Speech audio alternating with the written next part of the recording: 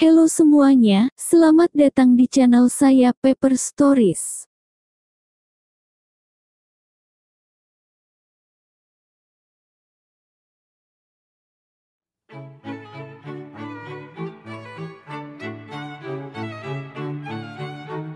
Dennis Gabor was a British physicist born in the Austro-Hungarian Empire, now Hungary, who won the Nobel Prize in Physics in 1971 for his innovations and developments in the holographic method. Dennis Gabor was born Gunzburg, Danish, into a Jewish family in Budapest, Hungary. Dennis is the eldest child of Gunzburg Bernard and Jakobowicz Adel. Despite having a religious background, but religion played a small role in his later life and he considered himself agnostic. In 1902, the family received permission to change the name from Gunzburg to Gabor. He received his diploma at the Technische Hochschule Berlin in 1924, and also the degree of doctor and engineer in 1927. After graduating, Gabor joined Siemens and Hals KG. After fleeing Nazi Germany in 1933, Gabor was invited to England to work in the development of the British Thomson Houston department in Rugby, Warwickshire.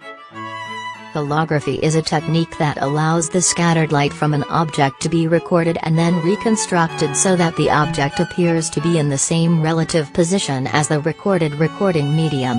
The image changes according to the position and orientation of the changing viewing system in the same way as when the object was still there, so the recorded image will appear in 3 dimensions, 3D, which is commonly referred to as a hologram. In 1947, while working there he discovered holography, a feat which won him the Nobel Prize in Physics in 1971. Holography is the science that produces holograms, an advanced form of photography that allows images to be recorded in 3 dimensions. However, holography was not commercially available until the introduction of the laser in 1960. Gabor also researched how humans communicate and listen. The result of his discoveries was the theory of granular synthesis, although the Greek composer Ioannis Xenakis stated that mutual cooperation was the first inventor of the synthetic technique. Xenakis, formalized music, Forward 13. His work, which he carried out in the late 1940s, was based on earlier work in X-ray microscopy by other scientists, such as Władysław Wolfka in 1920 and William Lawrence Bragg in 1939. This discovery is an unexpected result of research carried out in developing an electron microscope at the British company Thomson Houston, BDH, in Rugby City, England. And the company filed a patent in December 1947. This technique is still used today in the use of electron microscopy, where this technique is known as electron holography. But optical holography did not develop much until the innovation of the laser in the 1960s. The word holography comes from the Greek words, holos, hole, and graph, writing or painting. Holograms are a product of holographic technology. Holograms are formed from the fusion of 2 coherent light rays and are microscopic.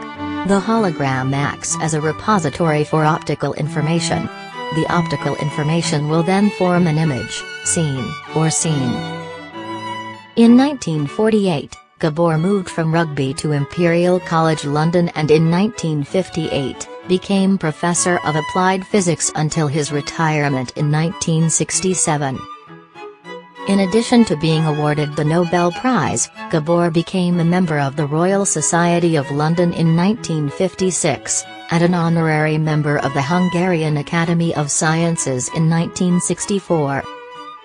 Dennis Gabor died in a nursing home in South Kensington, London, on February 9, 1979.